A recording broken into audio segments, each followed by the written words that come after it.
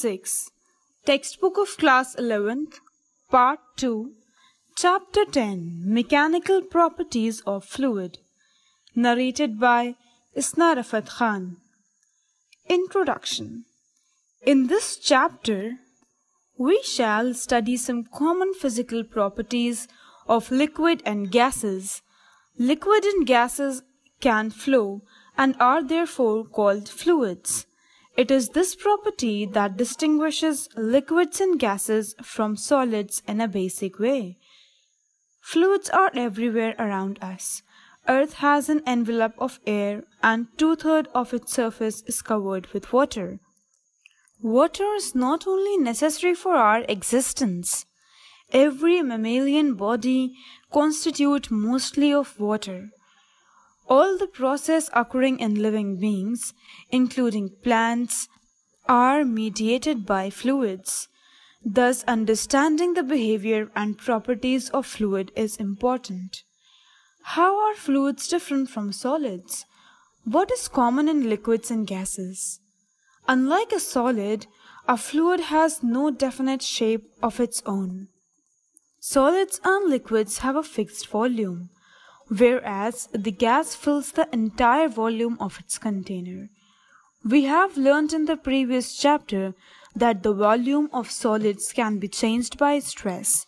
The volume of solid, liquid, or gas depends on stress or pressure acting on it. When we talk about fixed volume of solid or liquid, we mean its volume under atmospheric pressure.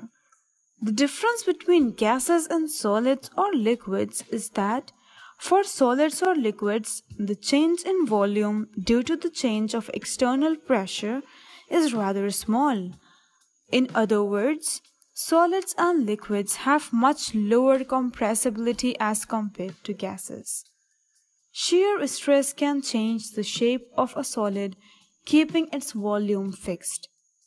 The key property of the fluid is that they offer very little resistance to shear stress. Their shape changes by application of very small shear stress. The shearing stress of fluid is about 1,000,000 times smaller than that of solids. Pressure. A sharp needle, when pressed against our skin, pierces it. Our skin, however, remains intact when a blunt object with a wider contact area, say a back of a spoon, is pressed against it with the same force. If an elephant were to step on man's chest, his ribs would crack. A circus performer, across whose chest a large, light but strong wooden plank is placed first, is saved from this accident.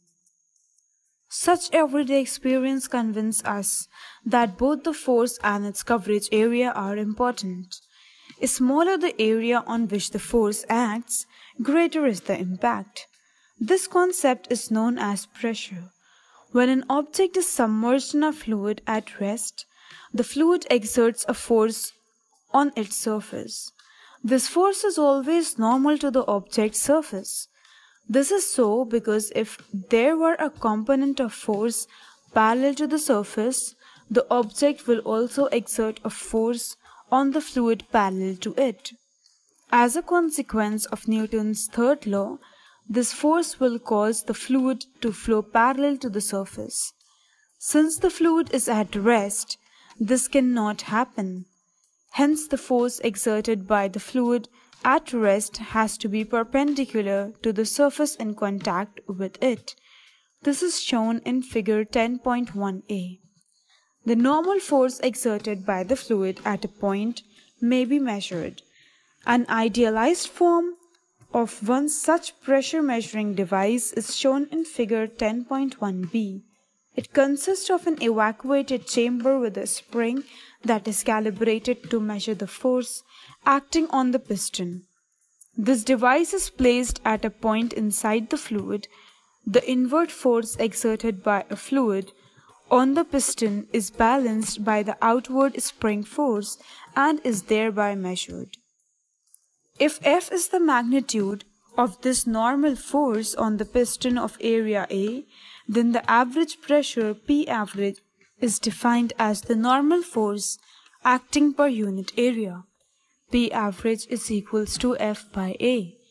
In principle, the piston area can be made arbitrarily small. The pressure is then defined in a limiting sense as pressure is equals to limit delta A approaching 0, F by A. Pressure is a scalar quantity. We remind the reader that it is the component of the force normal to the area under consideration and not the vector force that appears in the numerator. The SI unit of pressure is Newton per meter square. It has been named as Pascal in honor of the French scientist Blaise Pascal, who carried out pioneering studies on fluid pressure. A common unit of pressure is atmosphere, that is, the pressure exerted by the atmosphere at sea level. Another quantity that is indispensable in describing fluids is the density ρ for a fluid of mass m occupying volume V. Rho is equals to m by V. The dimensions of density are ml to the power minus 3. Its SI unit is kilogram per meter cube. It is a positive scalar quantity. A liquid is largely incompressible and its density is therefore nearly constant at all pressures. Gases, on the other hand, exhibit a large variation in densities with pressure. The density of water at 4 degrees Celsius is 1 into 10 to the power 3 kilogram per meter cube. The relative density of a substance is the ratio of its density to the density of water at 4 degrees Celsius. It is a dimensionless positive scalar quantity. For example, the relative density of aluminium is 2.7. Its density is 2.7 into 10 to the power 3 kilogram per meter cube. Pascal's law. The French scientist Blaise Pascal observed that the pressure in a fluid at rest is same at all points if they are at the same height. This fact may be demonstrating in simple way. Figure 10.2 shows an element in the interior of a fluid at rest. This element ABC, DEF is in the form of a right-angled prism.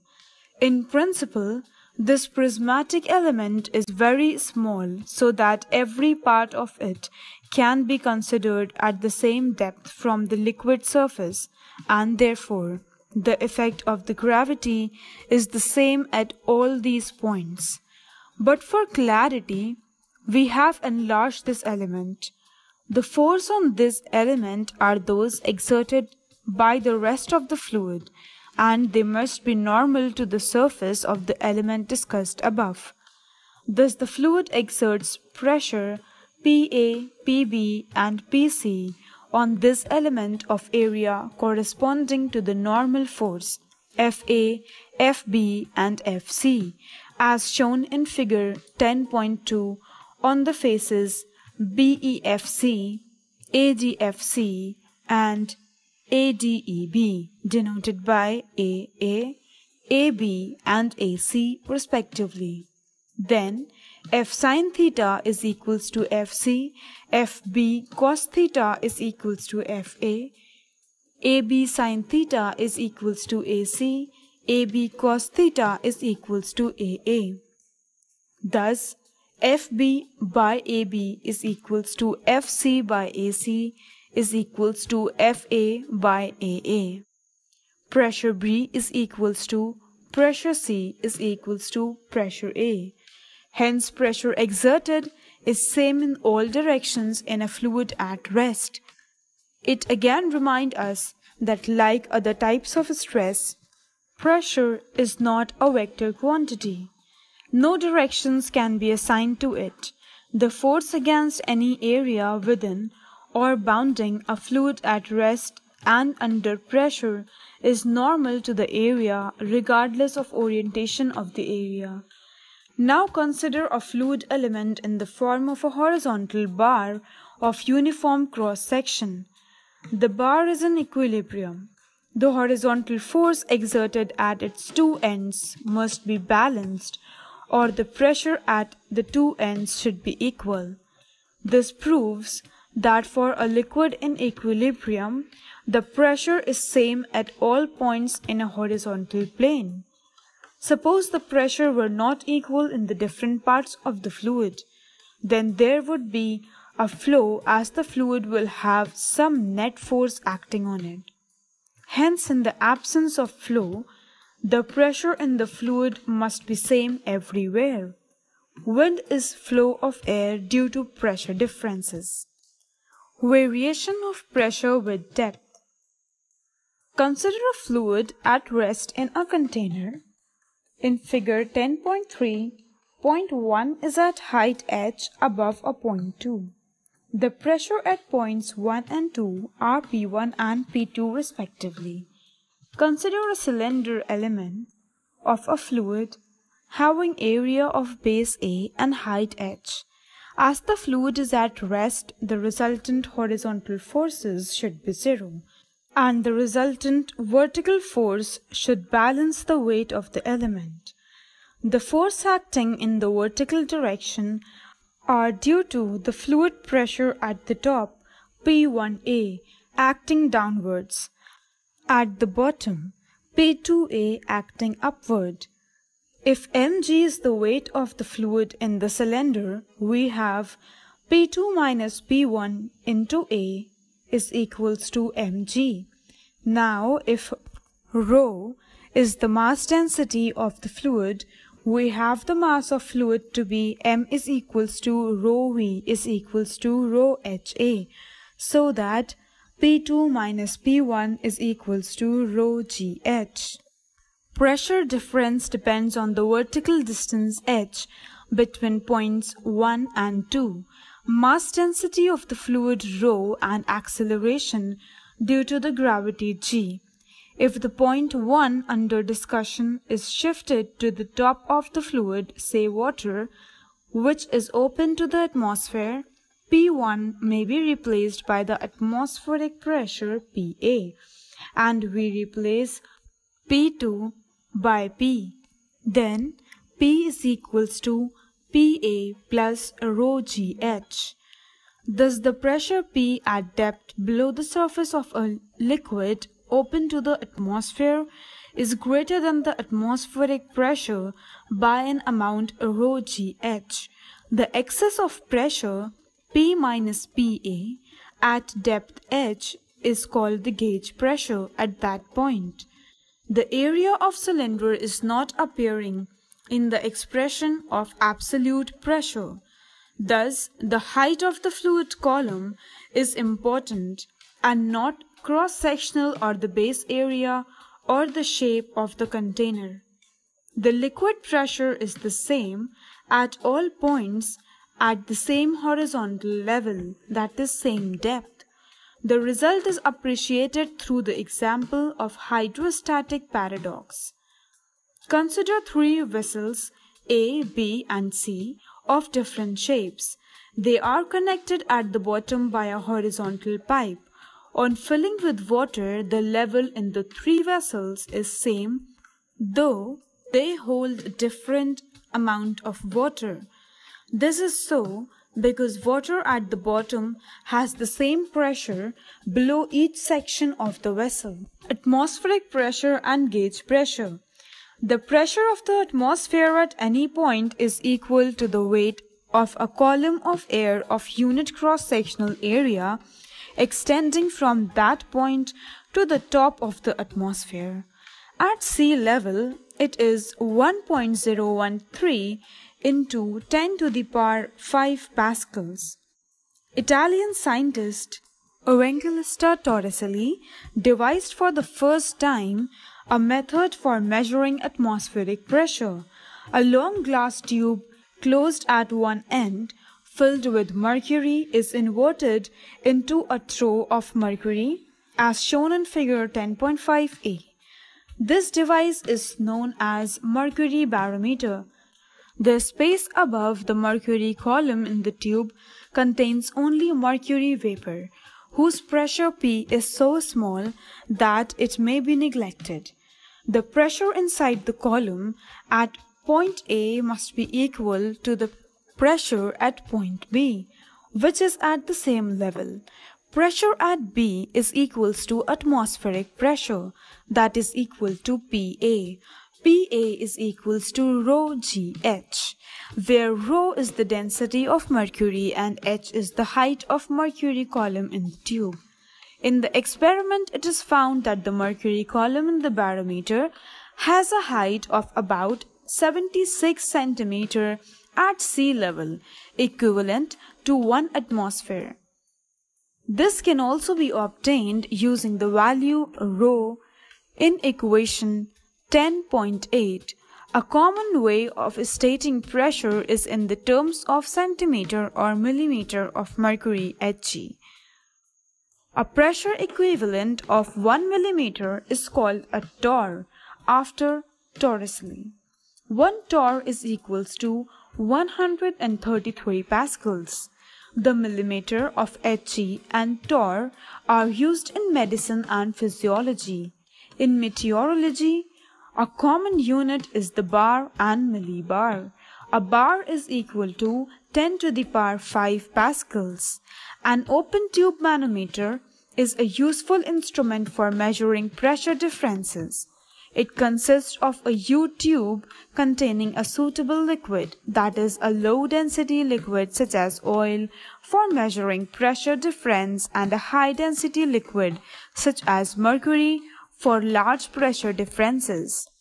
One end of the tube is open to the atmosphere and the other end is connected to the system whose pressure we want to measure. The pressure P at A is equals to pressure at point B. What we normally measure is the gauge pressure, which is P minus PA, given by equation 10.8, and is proportional to the manometer height H. Pressure is same at the same levels on both sides of the U-tube containing a fluid. For liquids, the density varies very little over the wide ranges in pressure and temperature, and we can treat it safely as a constant for our present purpose. Gas, on the other hand, exhibits large variations of density with changes in pressure and temperature. Unlike gases, liquids are therefore largely treated as incompressible. Hydraulic machines. Let us now consider what happens when we change the pressure on a fluid contained in a vessel. Consider a horizontal cylinder with a piston and 3 vertical tubes at different points. The pressure in the horizontal cylinder is indicated by the height of the liquid column in the vertical tubes. It is necessarily the same in all. If we push the piston, the fluid level rises in all the tubes, again reaching the same level in each of them. This indicates that when the pressure on the cylinder was increased, it was distributed uniformly throughout. We can say whenever external pressure is applied on any part of a fluid contained in a vessel, it is transmitted undiminished and equally in all directions. This is Pascal's law of transmission of fluid pressure and has many applications in daily life. A number of devices such as hydraulic lift, hydraulic brakes are based on the Pascal's law. In these devices, fluids are used for transmitting pressure. In a hydraulic lift, as shown in figure 10.6, 2 pistons are separated by the space filled with a liquid. A piston of a small cross-sectional area A1 is used to exert a force F1 directly on the liquid. The pressure P is equals to F1 by A1 is transmitted throughout the liquid to the larger cylinder attached with the larger piston of area A2, which results in an upward force of P into A2. Therefore, the piston is capable of supporting a large force.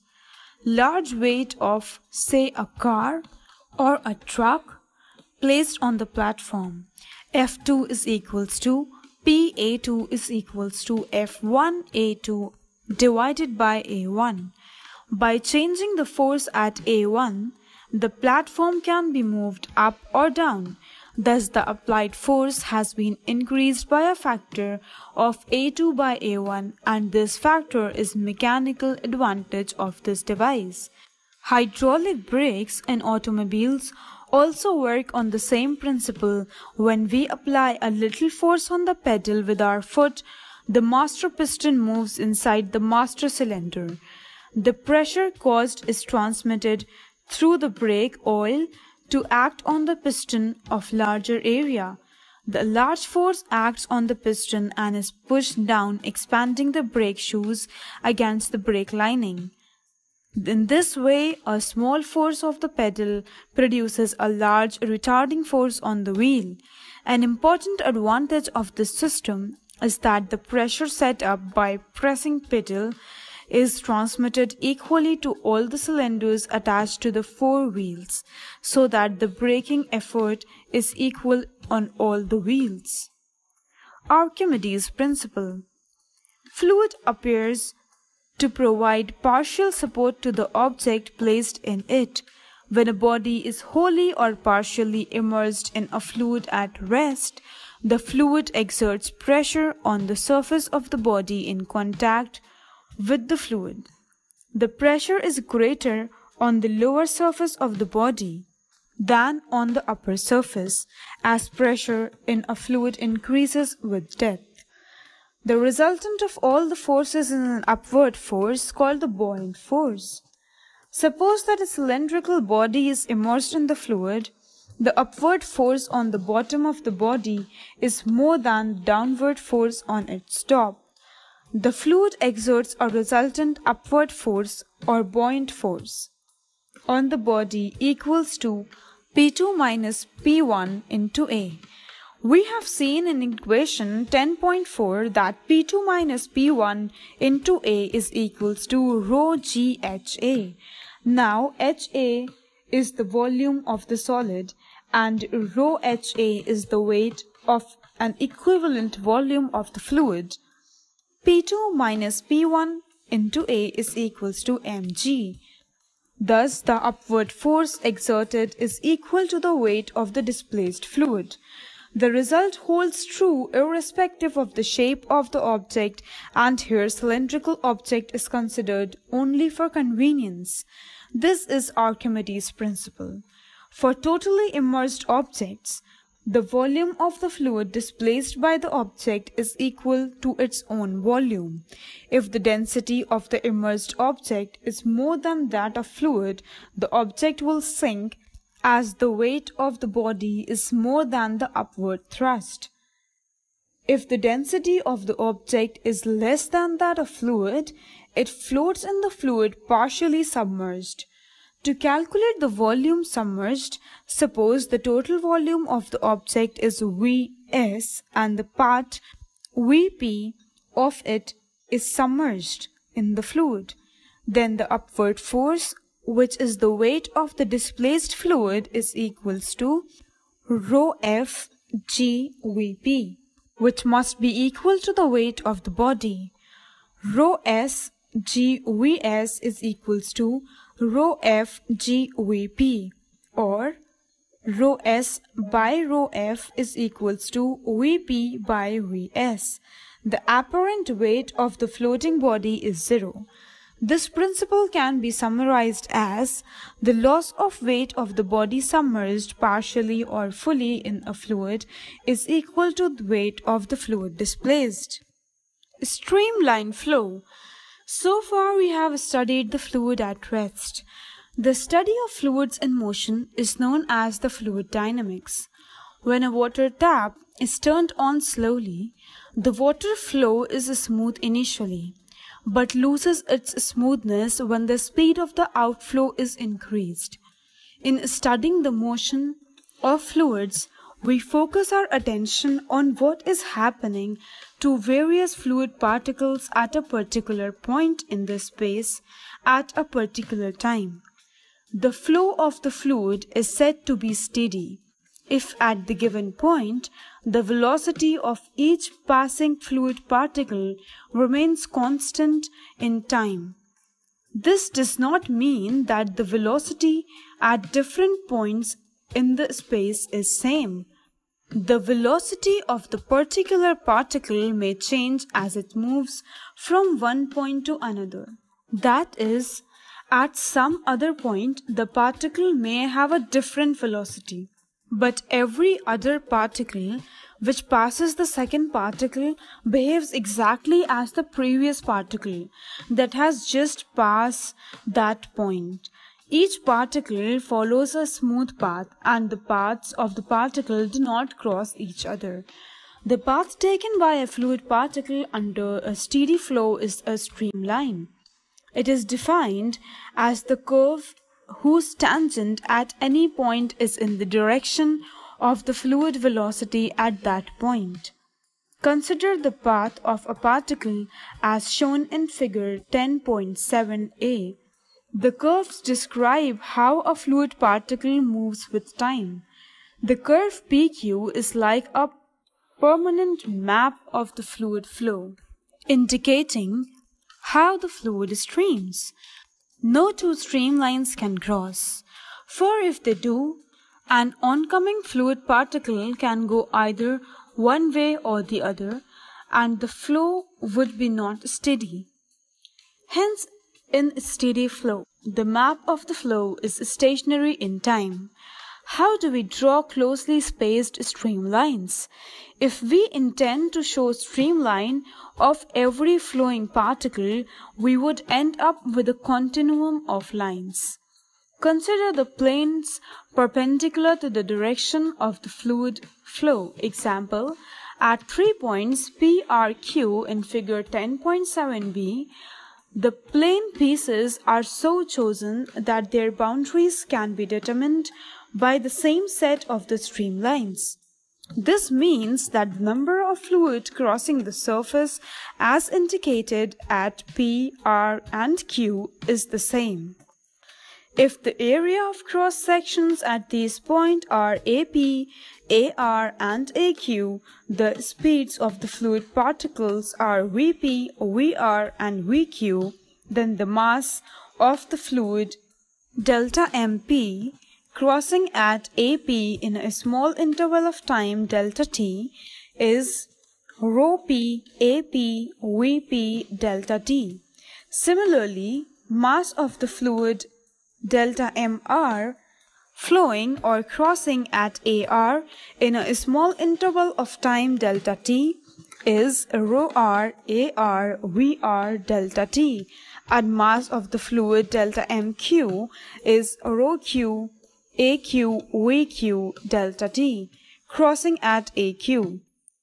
The mass of the fluid flowing out equals the mass flowing in, holds in all cases. For the flow of incompressible fluids, rho P is equals to rho R is equals to rho Q. The equation reduces to AP VP is equals to AR VR is equals to AQ VQ, which is called the equation of continuity, and it is a statement of conservation of mass in flow of incompressible fluids. In general, AV is equals to constant.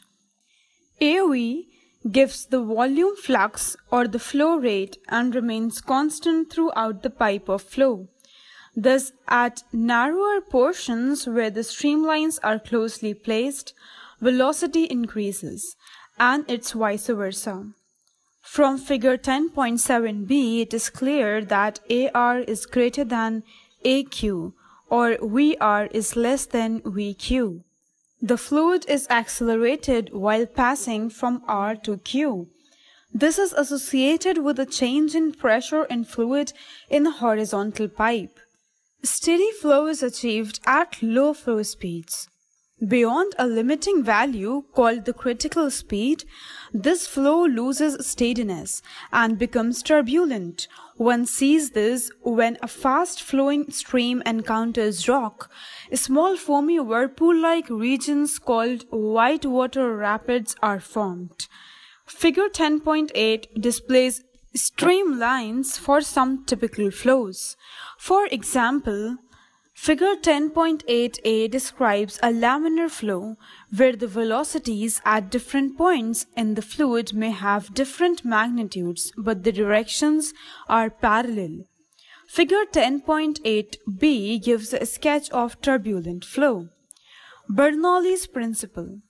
Fluid flow is a complex phenomenon, but we can obtain some useful properties for steady or streamlined flows using the conservation of energy. Consider a fluid moving in a pipe of varying cross-sectional area. Let the pipe be at varying heights as shown in figure 10.9. We now suppose that an incompressible fluid is flowing through the pipe in a steady flow. Its velocity must change as a consequence of equation of continuity. A force is required to produce this acceleration, which is caused by the fluid surrounding it. The pressure must be different in different regions. Bernoulli's equation is a general expression that relates the pressure difference between 2 points in a pipe to both velocity changes, kinetic energy change, and elevation, height changes, potential energy change. The Swiss physicist Daniel Bernoulli developed this relationship in 1738. Consider the flow at two regions, 1 and 2.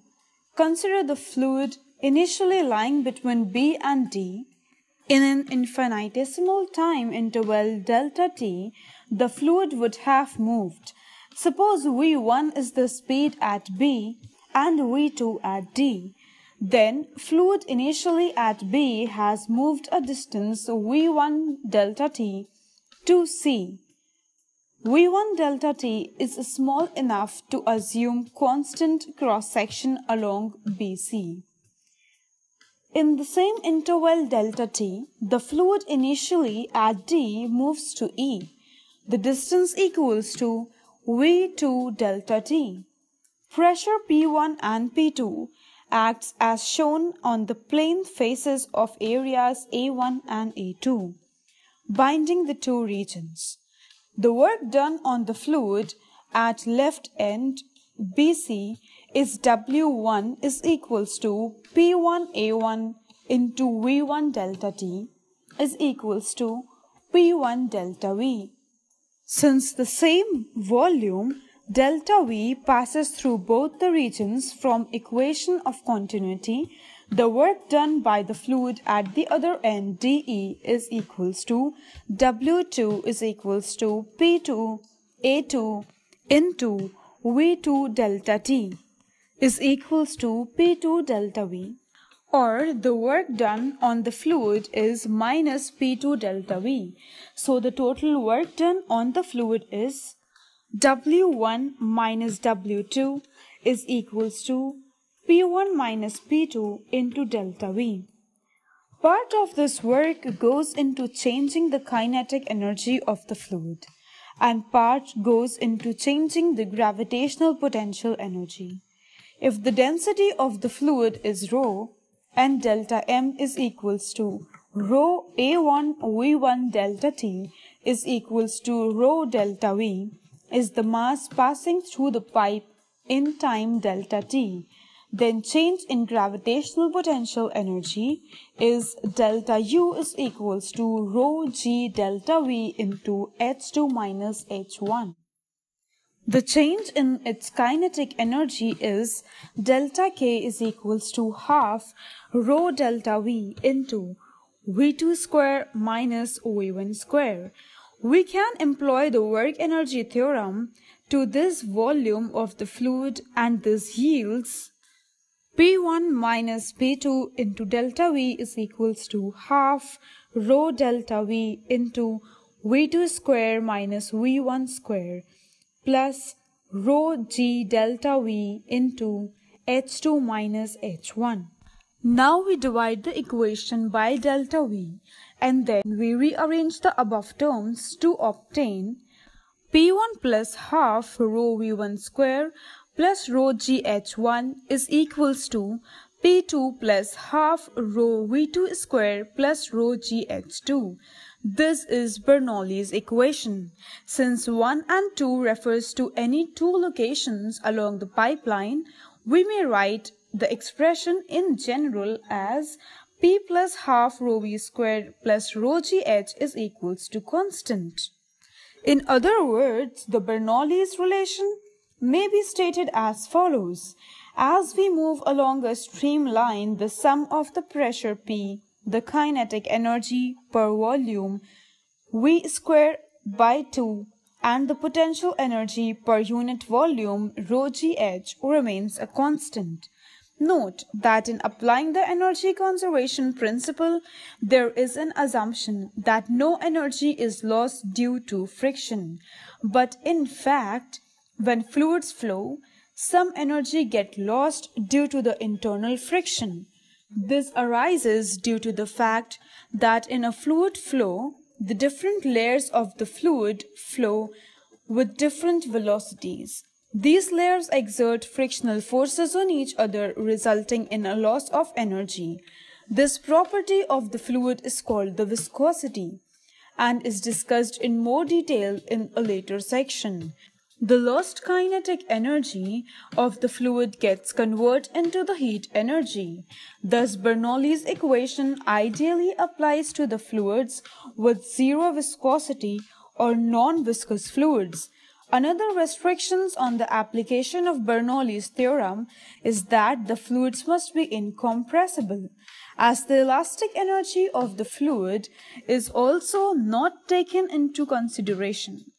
In practice, it has a large number of useful applications and can help explain a wide variety of phenomena for low viscosity incompressible fluids. Bernoulli's equation also does not hold for non-steady or turbulent flows, because in that situation, velocity and pressure are constantly fluctuating in time. Speed of efflux. Torricelli's law. The word efflux means the fluid outflow. Torricelli discovered that the speed of efflux from an open tank is given by a formula identical to that of the freely falling body. Consider a tank containing a liquid density rho with a small hole in its side at a height y1 from the bottom. The air above the liquid, whose surface is at height y2, is at pressure P. From the equation of continuity, equation 10.10, we have V1A1 is equals to V2A2. V2 is equals to A1 by A2 into V1. If the cross-sectional area of the tank A2 is much larger than that of the hole, then we may take the fluid to be approximately at rest at the top. That is, V2 is equals to 0. Now applying the Bernoulli's equation at point 1 and 2 and noting that at the hole P1 is equals to PA. When P is much greater than PA and 2GH may be ignored, the speed of efflux is determined by a container pressure. Such a situation occurs in rocket propulsion. On the other hand, if the tank is open to the atmosphere, then P is equals to PA and V1 is equals to under root 2GH. This is the speed of a freely falling body. Equation 10.15, that is V1 is equals to under root 2GH, is known as the Torricelli's law. Venturimeter. The venturimeter is a device to measure the flow speed of incompressible fluids. It consists of a tube with a broad diameter and a small constriction at the middle is shown in figure 10.11. A manometer in the form of a U-tube is also attached to it, with one arm at the broad neck point of the tube and the other at the constriction as shown in figure 10.11. The manometer contains a liquid of density ρm. The speed V1 of the fluid flowing through the tube at the broad neck area A is to be measured from the equation of continuity. The speed at the constriction becomes V2 is equals to capital A by small a into V1. Then using Bernoulli's equation we get P1 minus P2 is equals to half rho V1 square into bracket capital A upon small a whole square minus 1. This pressure difference caused the fluid in the U-tube connecting at the narrow neck to rise in comparison to the arm. The difference in the height h measures the pressure difference. The principle behind this meter has many applications. The carburetor of automobiles has a venturi channel nozzle through which the air flows with large speed. The pressure is then lowered at the narrow neck and the petrol or gasoline is sucked up in the chamber to provide the correct mixture of air to fuel necessary for combustion. Filter pumps or aspirators, Bunsen burners, atomizers, sprayers used for perfumes or to spray insecticide work on the same principle. Blood flow and heart attack. Bernoulli's principle helps in explaining blood flow in artery. The artery may get constricted due to the accumulation of plaque on its inner walls. In order to drive the blood through this constriction, a greater demand is placed on the activity of the heart. The speed of the flow of blood in this region is raised, which lowers the pressure inside the artery, may collapse due to the external pressure. The heart exerts further pressure to open this artery and forces the blood through. As the blood rushes through the opening, the internal pressure once again drops due to the same reasons, leading to a repeat collapse. This may result in heart attack. Dynamic lift. Dynamic lift is the force that acts on a body such as airplane wing, a hydrofoil, or a spinning ball, by virtue of its motion through a fluid. In many games such as cricket, tennis ball, baseball, or golf, we notice that a spinning ball deviates from its parabolic trajectory as it moves through the air. This deviation can be partly explained on the basis of Bernoulli's theorem. 1. Ball moving without spin. Figure 10.13a shows the streamlines around the non-spinning ball moving relative to a fluid. From the symmetry of streamlines, it is clear that the velocity of fluid or air above and below the ball at corresponding points is same, resulting in zero pressure difference. The air therefore exerts no upward or downward force on the ball. 2. Ball moving with spin. A ball which is spinning drags air along with it. If the surface is rough, more air will be dragged. Figure 10.13b shows the streamlines of air for a ball which is moving and spinning at the same time. The ball is moving forward and relative to it the air is moving backwards. Therefore, the velocity of air above the ball relative to it is larger and below it is smaller. The streamlines thus get crowded above and rarefied below. This difference in the velocities of the air results in the pressure difference between the lower and the upper faces, and there is a net upward force on the ball. This dynamic lift due to spinning is called the Magnus effect. Aerofoil or lift on aircraft wing.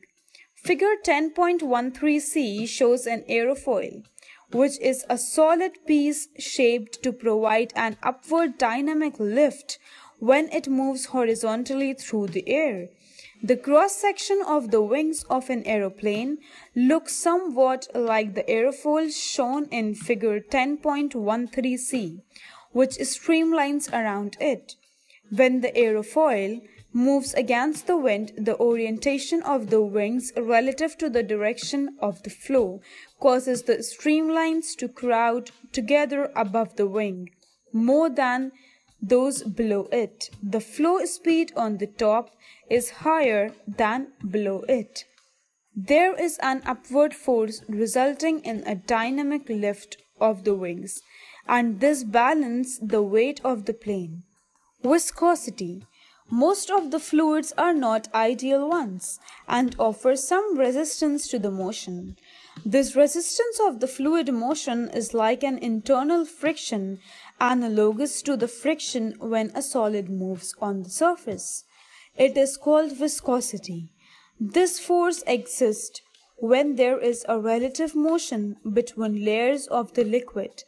Suppose we consider a fluid like oil enclosed between two glass plates, shown in figure 10.15a. The bottom plate is fixed while the top plate is moved with a constant velocity v, relative to the fixed plate. If the oil is replaced by honey, a greater force is required to move the plate with the same velocity. Hence, we say that honey is more viscous than oil. The fluid in contact with the surface has the same velocity as that of the surface. Hence, the layer of the liquid in contact with top surface moves with a velocity v, and the layer of the liquid in contact with the fixed surface is stationary. The velocity of layers increase uniformly from bottom 0 velocity to the top layer velocity v. For any layer of liquid, its upper layer pulls it forward while the lower layer pulls it backwards. This results in force between the layers. This type of flow is known as laminar. The layers of the liquid slide over one another as the pages of book do when it is placed on a flat table and a horizontal force is applied to the top cover. When a fluid is flowing in a pipe or a tube, then velocity of the liquid layer along the axis of the tube is maximum and decreases gradually as we move towards the wall, where it becomes 0. The velocity on a cylindrical surface in a tube is constant.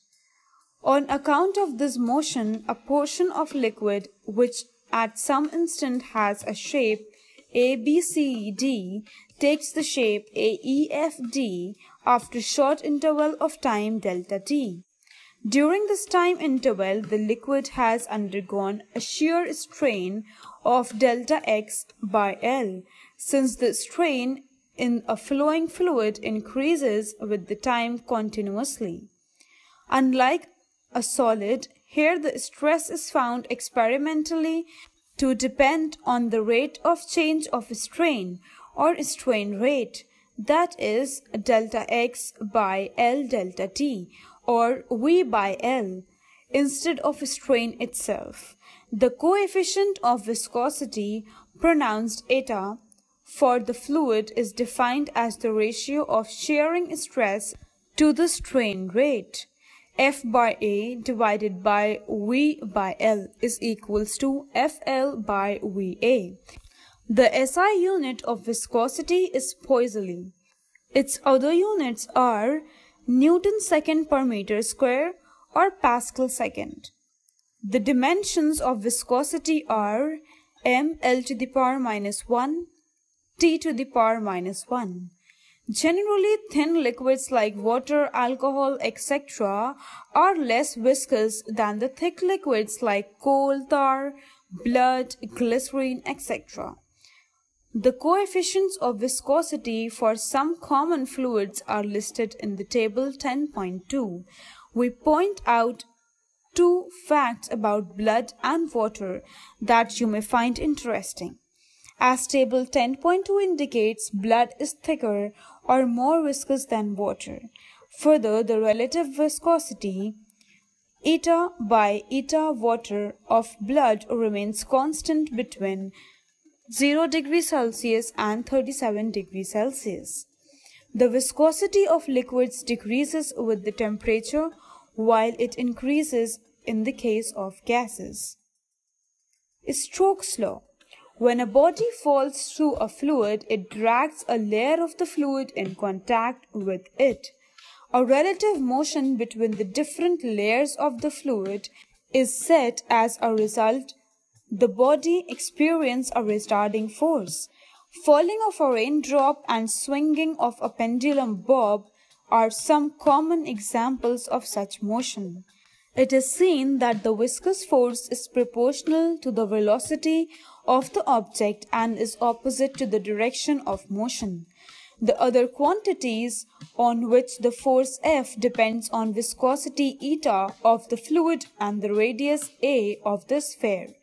Sir George G. Stokes, an English scientist, enunciated clearly the viscous drag force F as F is equals to 6 pi eta AV. This is known as the Stokes' law. We shall not drive the Stokes' law. This law is an interesting example of retarding force which is proportional to the velocity. We can study its consequence on an object falling through a viscous medium. We consider a raindrop in air. It accelerates initially due to gravity. As the velocity increases, the retarding force also increases. Finally, when the viscous force plus buoyant force becomes equal to force due to gravity, the net force becomes zero, and so does the acceleration. The sphere raindrop then descends with a constant velocity. Thus, in equilibrium, this terminal velocity Vt is given by 6 pi eta AV1 is equals to 4 pi by 3 into a cube into rho minus sigma g, where rho and the sigma are mass densities of sphere and the fluid respectively. We obtain Vt is equals to 2a square into rho minus sigma into g divided by 9r. So the terminal velocity Vt depends on the square of radius of a sphere and inversely on viscosity of the medium. Reynolds number. When the rate of flow of a fluid is large, the flow no longer remains laminar, but becomes turbulent. In a turbulent flow, the viscosity of the fluid at any points in the space varies rapidly and randomly with time. Some circular motions called eddies are also generated. An obstacle placed in the path of a fast-moving fluid causes turbulence. The smoke rising from a burning stack of wood, oceanic currents are turbulent. Twinkling of stars is the result of atmospheric turbulence. The waves in the water and in the air left by cars, aeroplanes and boats are also turbulence. Osborne Reynolds observed that turbulent flow is less likely for viscous fluid flowing at low rates. He defined a dimensionless number whose value is given on an approximate idea whether the flow would be turbulent. This number is called the Reynolds number, Re.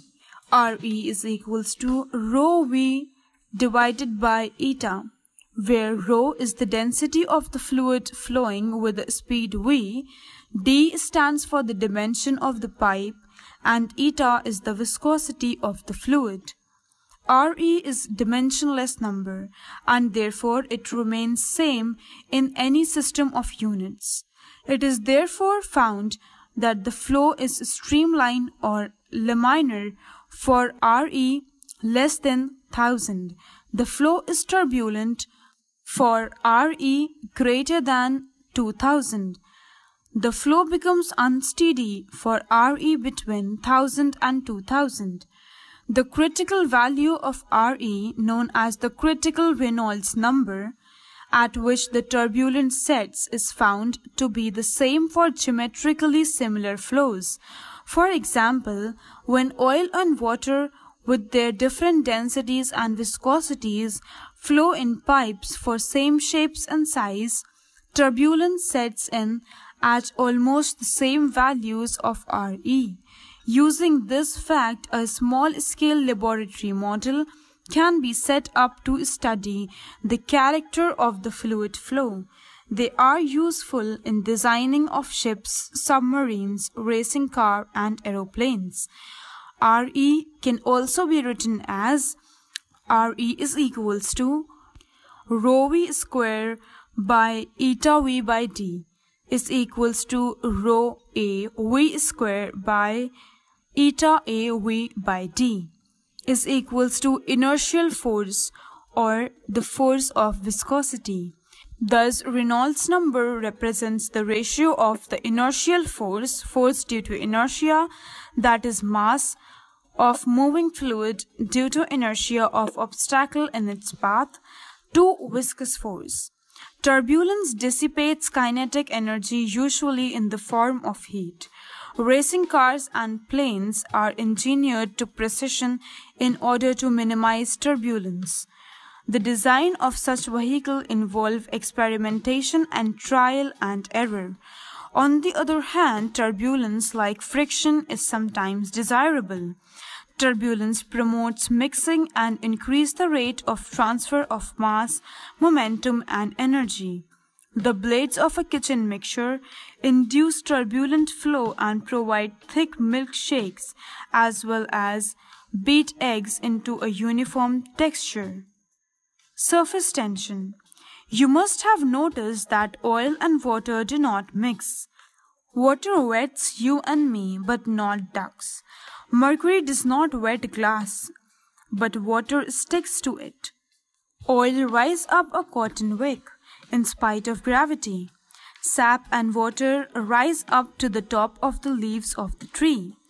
Hairs of a paintbrush do not cling together when dry, and even when dipped in water, but form a fine tip when taken out of it.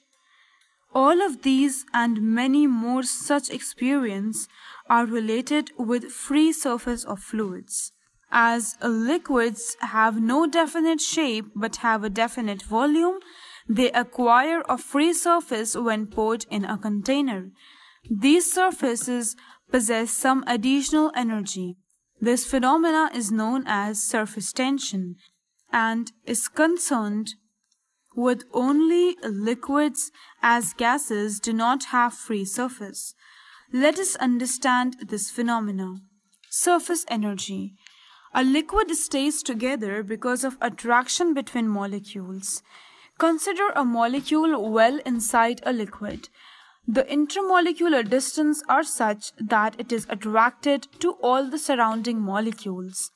This attraction results in a negative potential energy of the molecule, which depends on the number and distribution of molecules around the chosen one.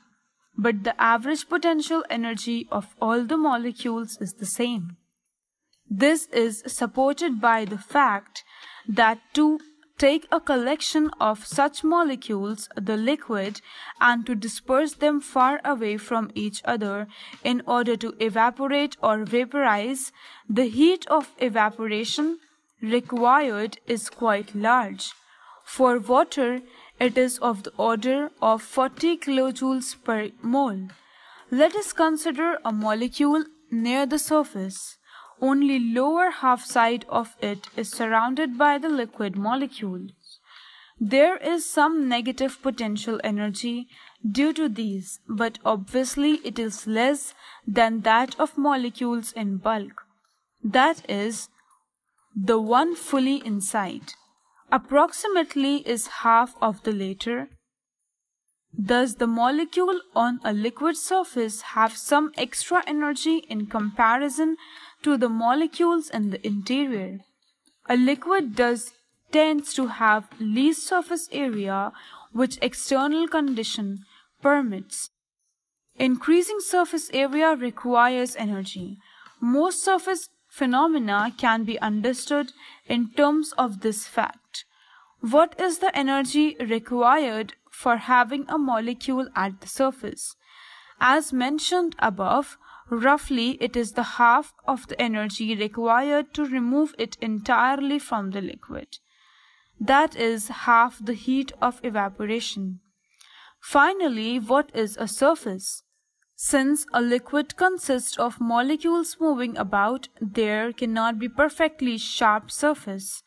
The density of the liquid molecules drops rapidly to zero around Z is equals to 0 as we move along the direction indicated, figure 10.16c, in a distance of the order of a few molecular size. Surface energy and surface tension. As we have discussed that an extra energy is associated with the surface of liquids. The creation of more surface is spreading of surface, keeping other things like volume fixed requires additional energy. To appreciate this, consider a horizontal liquid film ending in the bar, free to slide over parallel guides. Figure 10.17. Suppose we move the bar by a small distance d as shown. Since the area of the surface increases, the system now has more energy. This means that some work has been done against the internal force. Let this internal force be F. The work done by the applied force is Fd.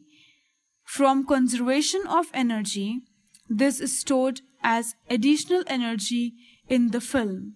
If the surface energy of the film is S per unit area, the extra area is 2dl.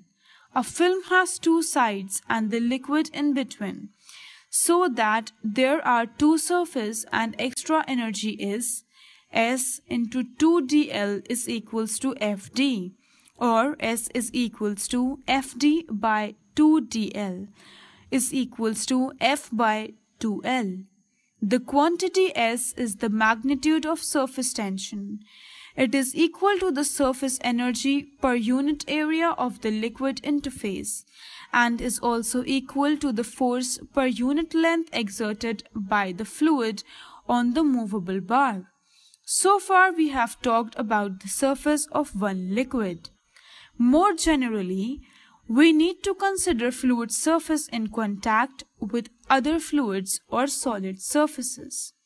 The surface energy in that case depends on the material on both sides of the surface.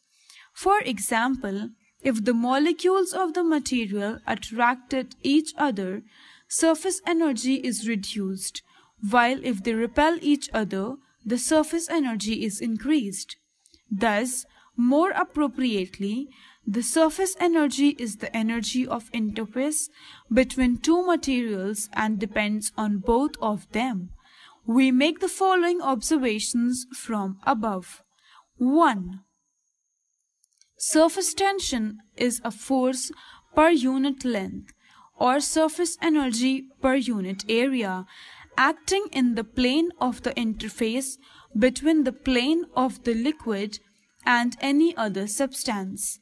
It also is the extra energy that the molecules at the interface have as compared to the molecules in the interior. 2. At any point on the interface besides the boundary, we can draw a line and imagine equal and opposite surface tension forces S per unit length of the line acting perpendicular to the line. In the plane of the interface, the line is in equilibrium. To be more specific, imagine a line of atoms or molecules at the surface. The atoms to the left pull the line towards them. Those to the right pull it towards them. This line of atoms is in equilibrium under tension if the line really marks the end of the intersurface, as in figure 10.16a and b. There is only the force S per unit length acting inwards. Table 10.3 gives the surface tension of various liquids. The value of surface tension depends on temperature. Like viscosity, the surface tension of a liquid usually falls with temperature. A fluid will stick to a solid surface if the surface energy between fluid and the solid is smaller than the sum of the surface energies between solid air and fluid air. Now there is a cohesion between the solid surface and the liquid. It can be directly measured experimentally and schematically, shown in figure 10.18. A flat vertical glass plate below which a vessel of some liquid is kept. From one arm of the balance, the plate is balanced by weight on the other side, with its horizontal edge just over water. The vessel is raised slightly till the liquid just touches the glass plate and pulls it down a little because of surface tension. Weights are added till the plate just clears water. Suppose the additional weight required is W. Then from equation 10.24 and the discussion given there, the surface tension of the liquid-air interface is S is equals to W by 2L is equals to mg by 2L, where m is the extra mass and L is the length of the plate edge. The subscript LA emphasizes the fact that the liquid-air interface tension is involved. Angle of contact. The surface of liquid near the plane of contact with another medium is in general curved. The angle between the tangent to the liquid surface at the point of contact and solid surface inside the liquid is termed as the angle of contact. It is denoted by theta. It is defined at interface of different pairs of liquids and solids. The value of theta determines whether a liquid will spread on the surface of a solid or it will form droplets on it. For example, water forms droplets on a lotus leaf, as shown in figure 10.9a, while spreads on a clean plastic plate, as shown in figure 10.19b. We consider the three interfacial tensions at all three interfaces: liquid air, solid air, and solid liquid, denoted by SLA, SSA, SSL respectively, as given in figure 10.19a and b. At the line of contact, the surface forces between the three media must be in equilibrium. From figure 10.19b, the following relation is easily derived. SLA cos theta plus SL is equals to SSA. The angle of contact is an obtuse angle.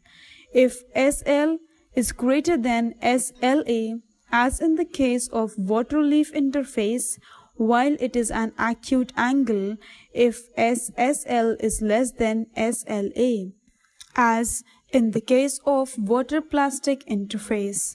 When theta is an obtuse angle, then molecules of liquids are attracted strongly to themselves and weakly to those of solids. It costs a lot of energy to create solid-liquid surface, and liquid does not wet the solid. This is what happens with water on waxy or oily surface and with mercury on any surface. On the other hand, if the molecules of the liquid are strongly attracted to those of solids, this will reduce SSL and therefore cos theta may increase or theta may decrease. In this case, theta is an acute angle. This is what happens for water on glass or on plastic or for kerosene oil on virtually anything. It just spreads. Soap, detergents, and dyeing substances are wetting agents. When they are added, the angle of contact becomes small so that these may penetrate well and becomes effective. Waterproofing agents, on the other hand, are added to create a large angle of contact between water and fibers. Drops and bubbles. One consequence of surface tension is that free liquid drops and bubbles are spherical if effects of gravity can be neglected. You may have seen this especially clearly in small drops just formed in a high-speed spray or jet, and in soap bubbles blown by most of us in childhood. Why are drops and bubbles spherical? What keeps soap bubbles stable? As we have been saying repeatedly, a liquid-air interface has energy, so for a given volume, the surface with minimum energy is the one with the least area. The sphere has this property, though it is out of the scope of this book, but you can check that a sphere is better than at least a cube in this respect. So if gravity and other forces, example air resistance, were ineffective, liquid drops would be spherical. Another interesting consequence of surface tension is that the pressure inside a spherical drop is more than the pressure outside.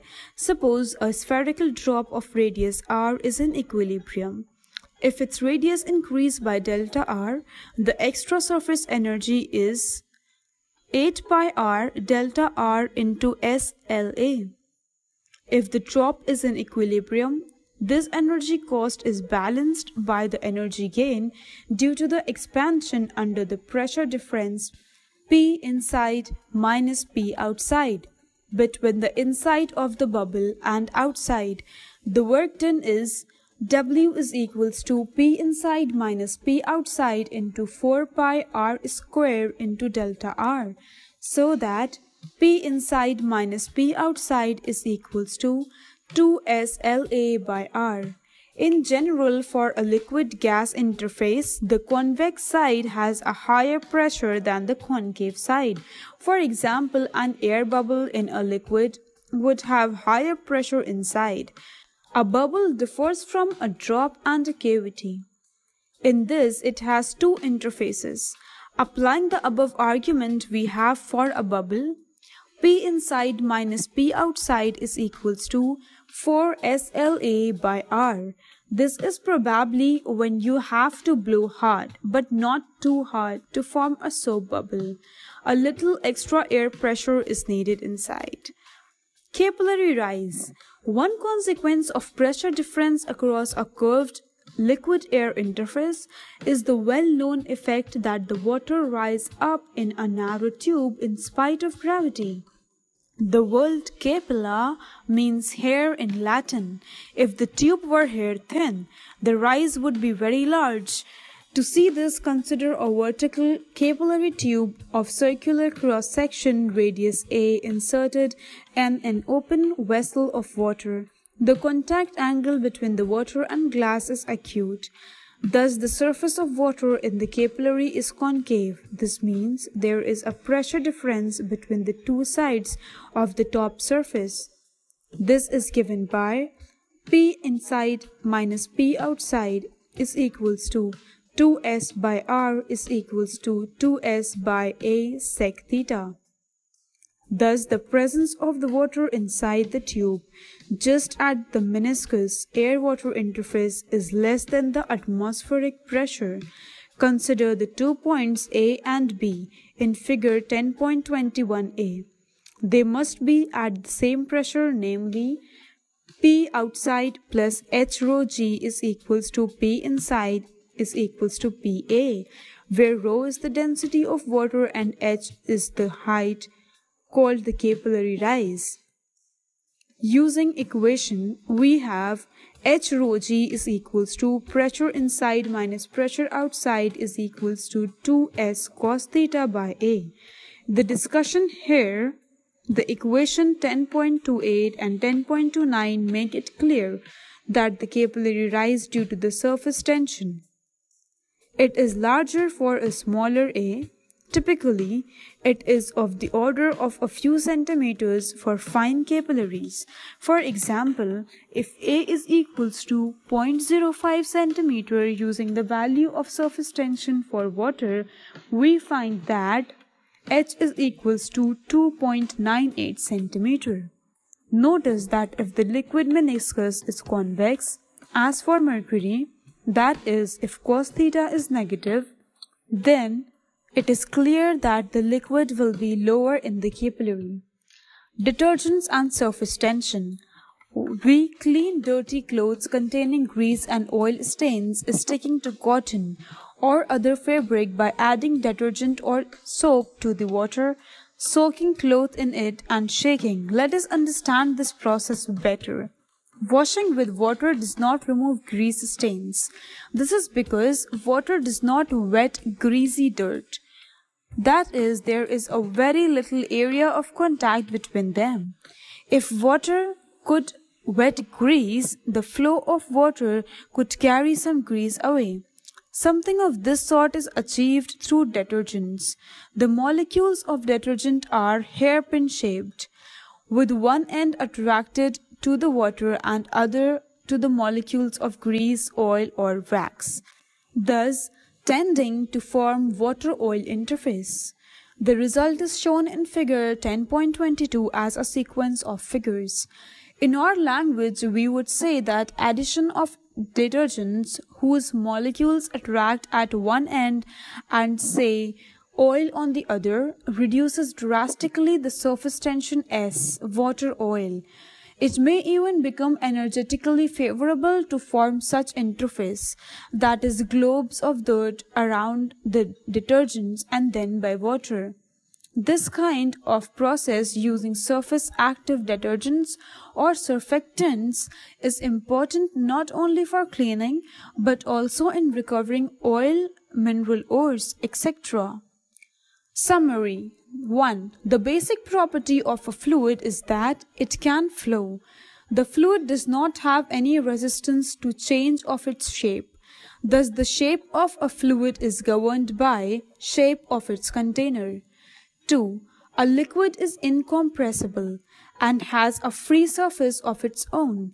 A gas is compressible and it expands to occupy all the space available to it. 3. If F is the normal force exerted by a fluid on an area A, then the average pressure P average is defined as the ratio of force to area. P average is equals to F by A. Fourth, the unit of the pressure is the Pascal. It is the same as Newton per meter square. Other common units of pressure are 1 atmosphere is equals to 1.01 into 10 to the power 5 pascals. 1 bar is equals to 10 to the power 5 pascals. 1 torr is equals to 133 pascals. 1 millimeter of Hg is equals to 1 torr is equals to 133 pascals. 5. Pascal's law states that pressure in a fluid at rest is same at all points which are at the same height. A change in pressure applied to an enclosed fluid is transmitted undiminished to every point of the fluid and the walls of the containing vessel. 6. The pressure in a fluid varies with depth h according to the expression P is equals to PA plus rho GH, where rho is the density of fluid assumed uniform. 7th, the volume of an incompressible fluid passing at any point every second in a pipe of non-uniform cross-section is the same in the steady flow. VA is equals to constant. The equation is due to mass conservation in incompressible fluid flow. 8th, Bernoulli's principle states that as we move along a streamline, the sum of the pressure P and kinetic energy per unit volume and the potential energy per unit volume remains constant. The equation is basically the conservation of energy applied to non-viscous fluid motion in steady state. There is no fluid which have zero viscosity, so the above statement is true only approximately. The viscosity is like friction and converts the kinetic energy to heat energy. Ninth, though shear strain in a fluid does not require shear stress, when a shear stress is applied to a fluid, the motion is generated, which causes a shear strain growing with time. The ratio of the shear stress to the time rate of shearing strain is known as coefficient of viscosity eta. 10th, the Stokes' law states that a viscous drag force F on a sphere of radius a moving with velocity v through a fluid of viscosity is F is equals to 6 pi eta AV. 11th, the onset of turbulence in a fluid is determined by a dimensionless parameter called the Reynolds number, given by Re is equals to rho mu d by eta. 12th, surface tension is a force per unit length acting in a plane of interface between the liquid and the bounding surface. It is the extra energy that the molecules at the interface have as compared to the interior. Points to ponder. Pressure is a scalar quantity. The definition of pressure as force per unit area may give a false impression that pressure is a vector. The force in the numerator of the definition is the component of the force normal to the area upon which it is impressed. While describing fluids as a conceptual shift from the particle and rigid body mechanics is required, we are concerned with properties that vary from point to point in a fluid. One should not think of pressure of a fluid as being exerted only on a solid like walls of a container or piece of solid matter immersed in a fluid. Pressure exerts at all points in a fluid. An element of a fluid is in equilibrium because the pressure exerted on the various faces are equal. The expression of pressure is P is equals to PA plus rho GH holds true only if the fluid is incompressible. Practically speaking, it holds for liquids which are largely incompressible and hence is a constant with height. The gauge pressure is the difference of the actual pressure and the atmosphere pressure. Many pressure measuring devices measure the gauge pressure. These include the tire pressure gauge and the blood pressure gauge sphygmomanometer. A streamline is a map of fluid flow. In a steady flow, two streamlines do not intersect, as it means that the fluid particle will have two possible velocities at the point. Bernoulli's principle does not hold in the presence of viscous drag on the fluid. The work done by this dissipative viscous force must be taken into account in this case, and P2 will be lower than the value given by equation 10.12. As the temperature rises, the atoms of the liquid becomes more mobile and the coefficient of viscosity eta falls. In a gas, the temperature rise increases the random motion of the atoms and eta increases. The critical Reynolds number for the onset of turbulence is in the range 1000 to 10,000, depending on the geometry of the flow. For most cases, Reynolds number is less than 1000 signifies laminar flow. Reynolds number from 1000 to 2000 is unsteady flow, and Reynolds number more than 1000 implies turbulent flow.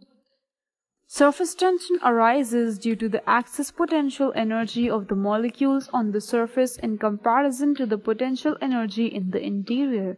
Such a surface energy is present at interface separating two substances, at least one of which is a fluid.